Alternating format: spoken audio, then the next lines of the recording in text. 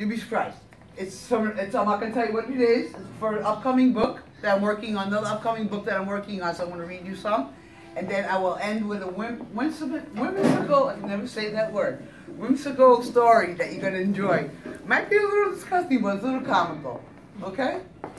Let me introduce myself a little more. I live in West Weehawken. I'm a resident of Weehawken, New Jersey.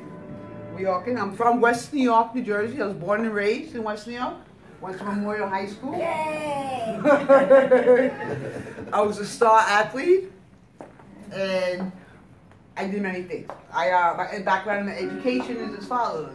I have a BA and MS in criminal justice and pre-law. I have paralegal certification, counseling in youth counseling, and also in writing. My writing forte has started actually at the age of 11. Right now, my forte is poetry and children's books, which I have written on other genres also. My genre really is all over the place. It's amazing.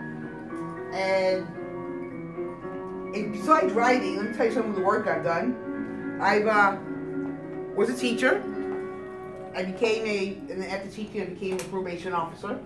I started out with female adults, and I went into the juvenile unit. So I was a juvenile probation officer for about 10 years. From there, I decided to change careers and become a youth counselor. I worked with children that had behavioral disorders and all types of disorders. And so I was a counselor with them.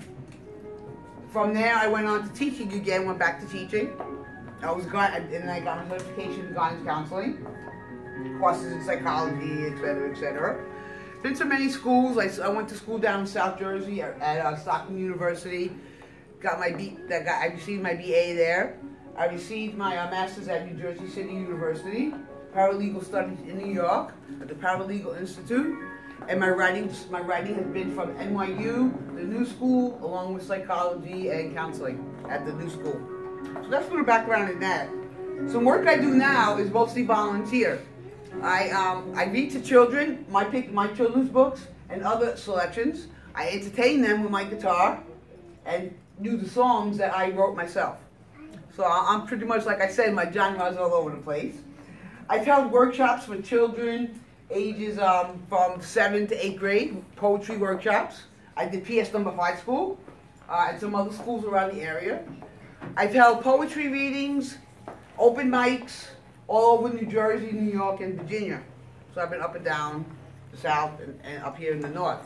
I've had open mics and poetry readings. I organized them and was hosting. So those are the public readings that I have read. I had several books out already. My memoir was, my poetry book called Voices was the first, published in 1999, where I received a lot of feedback from that. In 2 weeks, sold over 400 copies. So it's all about marketing and promoting. And thanks to the press all over New Jersey, New York, and Wisconsin. I was getting calls from people from Wisconsin, Delaware, everywhere. But the biggest project not the biggest project that I'm proud of, but I love, is my CD. It's a spoken word CD. CD with music and poetry.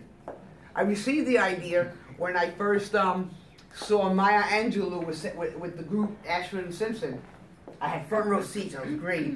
Ashford and Simpson was singing, and she came out and she recited her poetry to their music. So I went home. I bought the CD. I bought the tape. At that time, it was cassettes. I said, you know what? About a year later, or 2 years later, I said, I could do this. I can make a CD with music. So it wasn't until 2000 and, I believe it was, when did we go to that opening? 2009 when I produced the CD. Had it professionally done, produced and monitored, and went to a studio. That was an awesome experience. My poetry is free verse. Just to describe a little bit about what free verse is, they are irregular short lines that show images and vivid ideas and concepts. So I'm not rhythmic. I'm very metaphorical. I do everything is words that mean something that aren't something. You all know what metaphor means. So I write a lot of metaphors. So when I read today one of my poems, I'm going to ask you if you have any questions about it, if you'd like me to explain it. Because believe me, it's very deep metaphor. So some of you have the book and you read it, and you see how the metaphors are. Before I start, just let me tell you this. Oh, and I've been studying the writing industry since about the age of 15. And I started submitting work since about the age of 17. Don't quote me on my age, but it's about right. I was first published a poem in the Old Jersey Journal when it was a book, before it became 4 pages. And it was my mother. I didn't know. My mother submitted it, and they published it. I was going through some work from some old material that I had that was from my mother and my father, and I found an envelope that was my mother's, and I never knew I had that envelope. I opened it up. What was in there? But that poem that she wrote, that she submitted. So I was astounded by that. So today I'm going to read some poetry, but I'm going to first start you with this. If I tell you a story, will you be afraid? Or will you find joy and enlightenment? Only you, and only you alone, can imagine what a child assumes as she writes her verses. Take with you today an open mind. Perhaps create a tale, or paint a picture in your mind. Do not ask what satisfaction may bring you, but rather empower yourself in the power and beauty of intriguing words, the masterful gift of the spoken and written words. So I begin.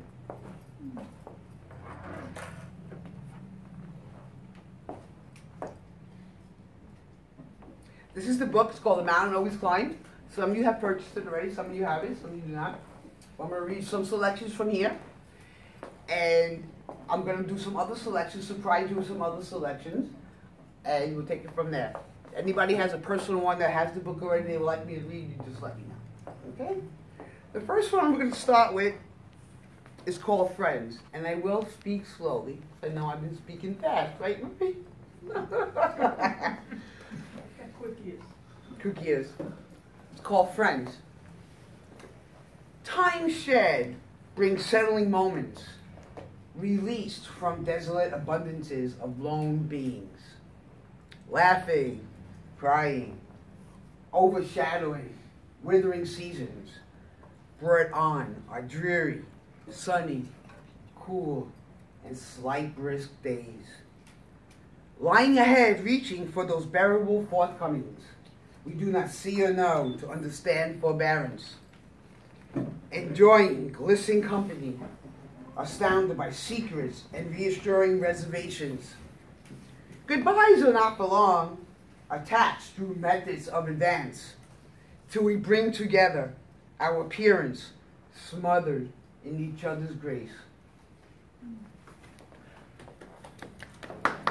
Thank you.